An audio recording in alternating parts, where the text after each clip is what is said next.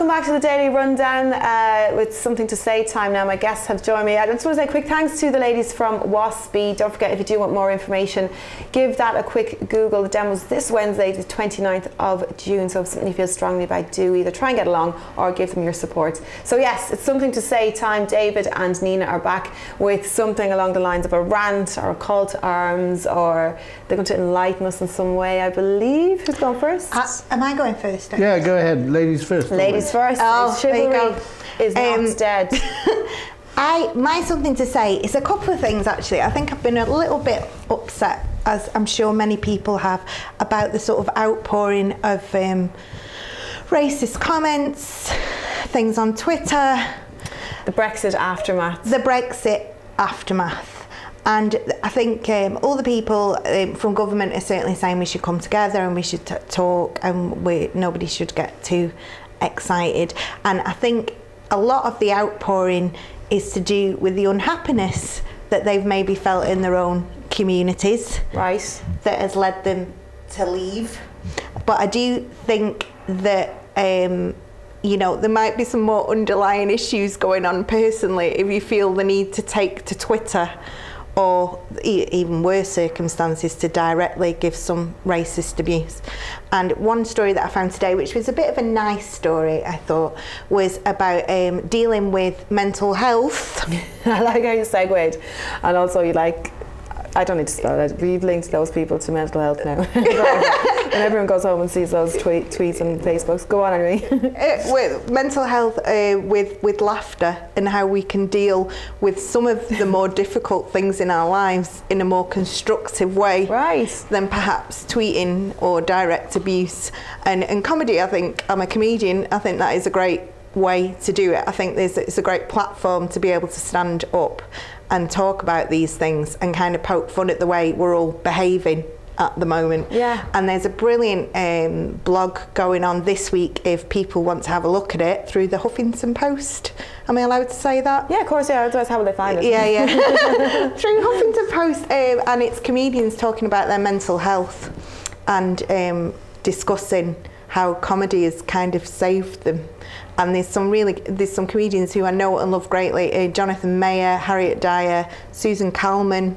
They're all talking about their mental health problems and how comedy has kind of been quite therapeutic for them in rather than going under and getting on top. Isn't that interesting? And how would it, can I ask, has it manifested with those examples that you've used? And because it's not the first, we do hear quite a lot of links or references, you know, kind of comedians that suffer maybe sad clown depression. Is that the expression? Yeah. Yeah, the sad clown syndrome. I think referred to it. I think wherever there's a kind of stereotype, there's a grain of truth in it. I mean, you've met a lot of comedians on this show. We've had loads of comedians on this show. I think there's a grain of truth. I've certainly lots. I've certainly, you know, I'm kind of happy to say I've suffered from depression, and when I had a kind of episode of depression and I was working with a counsellor doing some cognitive behavioural therapy, one of the things that I decided to do was that one of my goals in life would be to do a bit of stand-up, and here I am now. Really? And it's my job.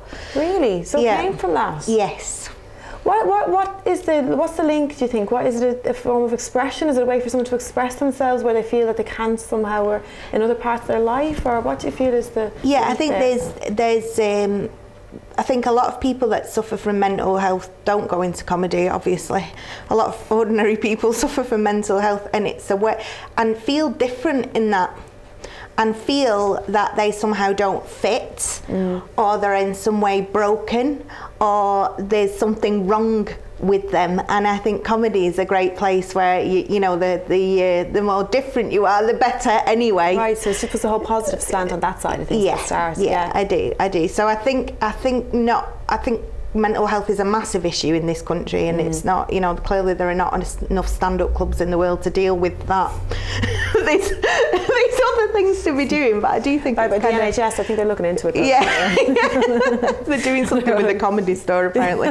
But I think I think it's a great way to deal with feeling different, and I think it's fabulous that these comedians that I know and love are kind of standing up and saying, and being quite open about it. Well, that's and breaking down part, the stigma of it, I think. That's another important part, even if it's not to, I don't know, get somebody actually involved, to be a personality, you know, or be a high-profile comedian, and someone that people know. It's always good to be open about these kinds of things, and mental health is one of the biggest taboos. I think still having a discussion about whatever's bothering us is always the best way to deal with it, whether it be on stage. This is why you have something to say, Nina. Yes, rather than your anger coming out in aggressive ways towards people that are innocent, and that's how I'm kind of trying to segue what's going on with the outpouring. Because there have been, I mean, I don't know, David, you know, you're on Twitter as well. You've probably seen some of them. There has been a very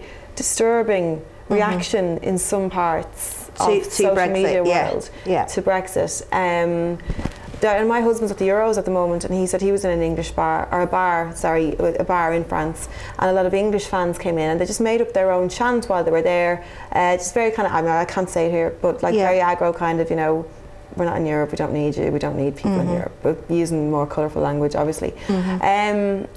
Well, it's a strange one, isn't it, though? Lots of kind of racist reactions are much more worse than that. I think it's legitimised some of those. Sadly, I think the campaign legitimised some of those values and some of those. I'm not saying everyone who voted to leave. And to be fair to like the people who did vote leave and the people who campaigned for leave, this doesn't represent all of them either. No, not at all. It's a bad thing for them to be tarred with, though, or to be connected to. I think you've got to look at England from. I have a lot of friends from Europe who actually claim that England is the least racist country in the whole of this hemisphere. Oh, that's a nice thing. That in fact, France and Germany and Holland and all those countries, they're a lot more racist and hostile to foreigners than people in England ever. And in fact, you know, there's a small number of people. I mean, first thing, I don't think people voted to leave the European Union anything to do with that. There were some people concerned about immigration, but Americans are concerned about immigration, Canadians are concerned about it, everybody's concerned about it. They want to keep it under control because you've only got so much money.